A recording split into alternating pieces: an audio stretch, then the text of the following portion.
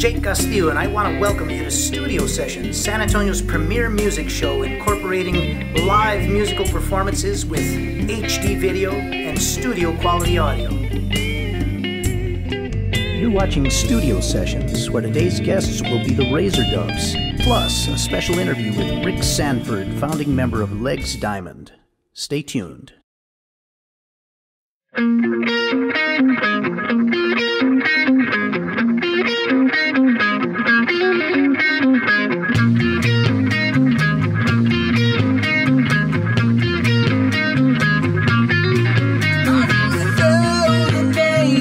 All your friends, come on. I wanna know the truth about tattoos, come on.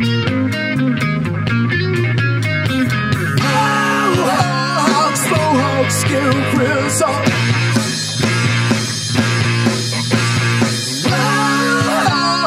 Mohawk, skill, grills on.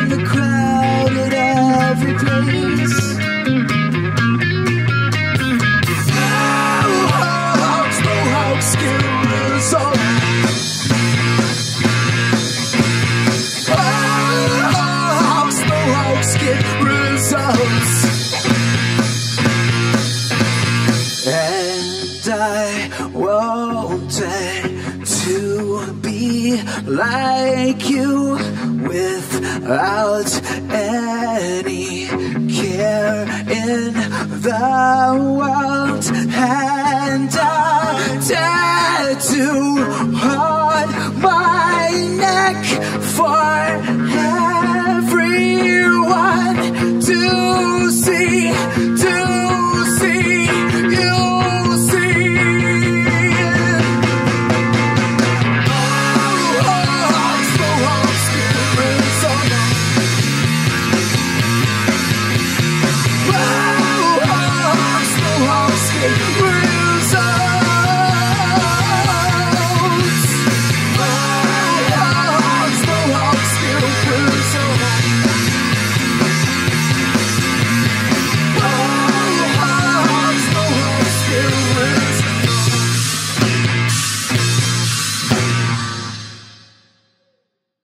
Razor Dove's self-titled EP is available on iTunes, CD Baby, and at Hog Wild Records here in San Antonio, Texas. All right, guys, that was an awesome performance. Let's introduce the group. Okay, over here we got Mike on bass. Yep. Got Chris on lead vocals and guitar. We got Andy on drums, the animal.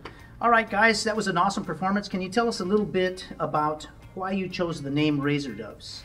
We were a band for at least 3 months, maybe 4 months before we really locked it in, I think.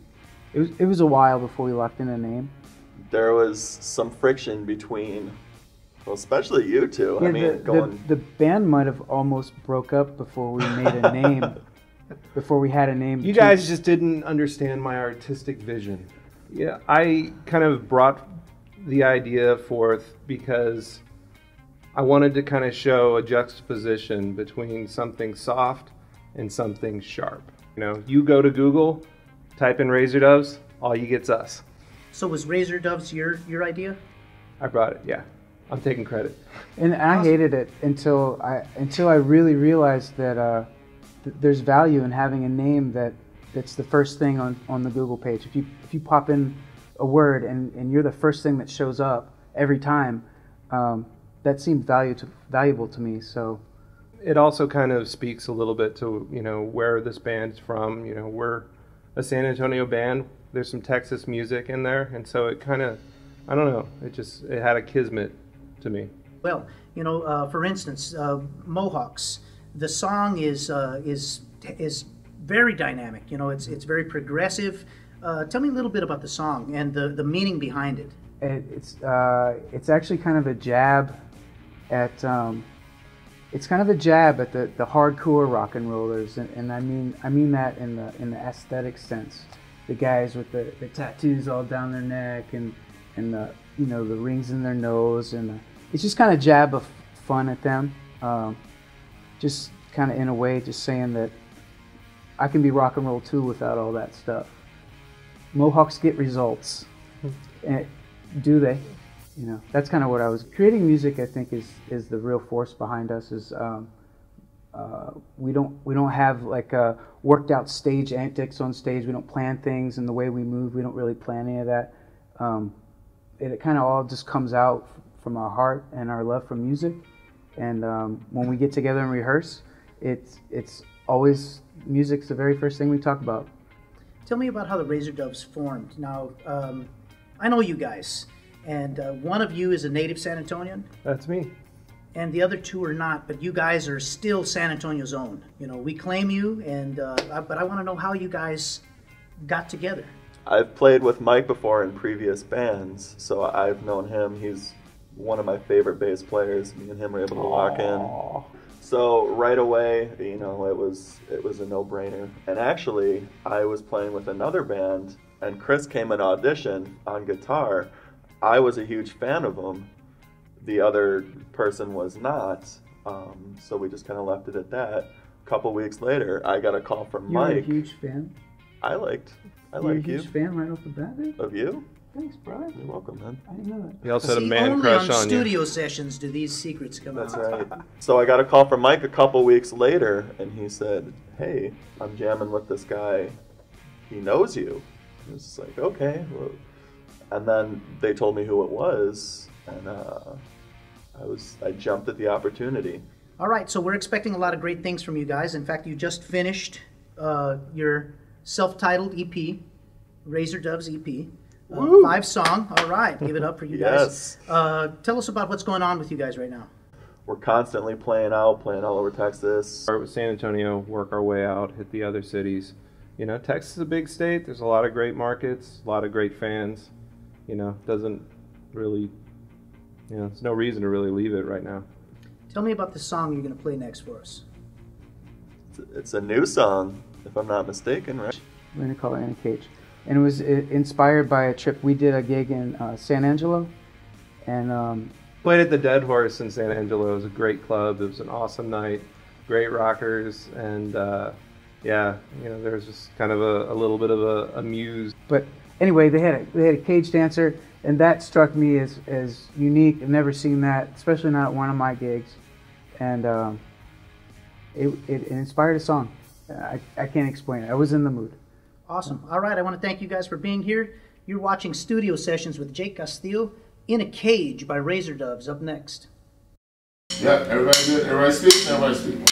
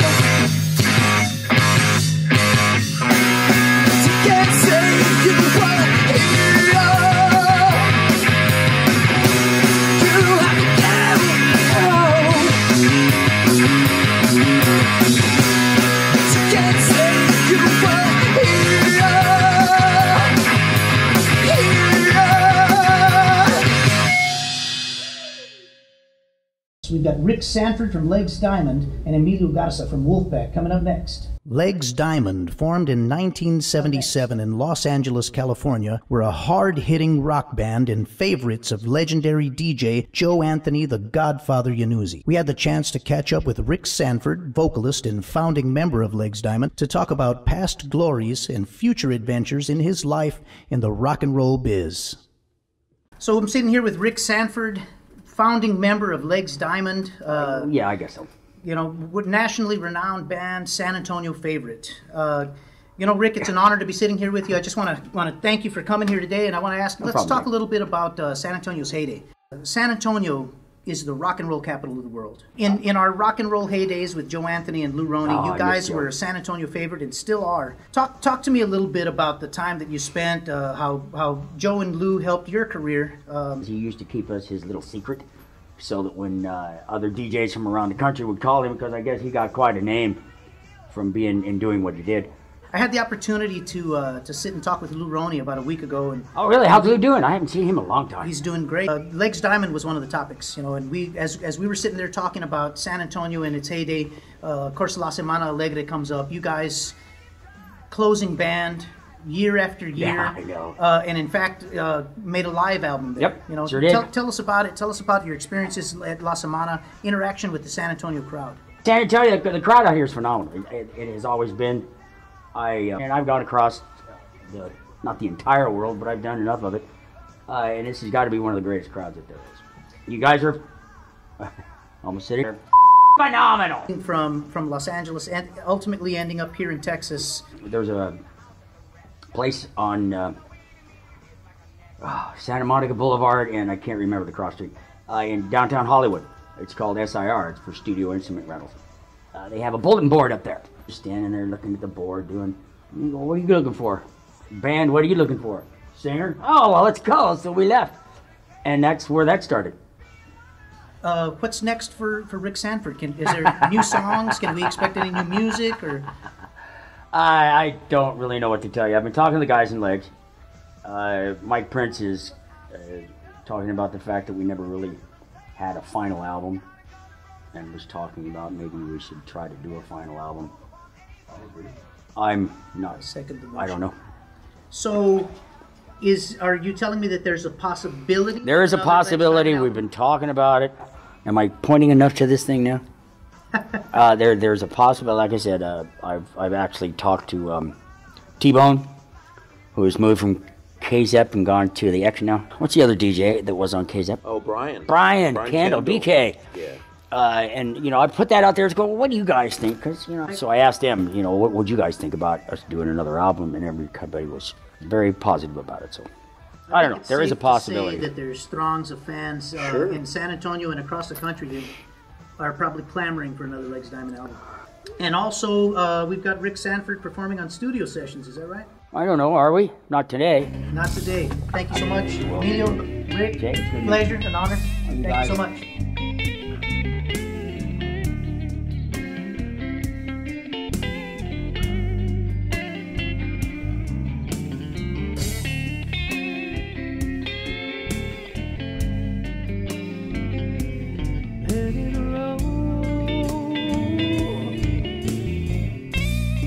Like a sunny afternoon,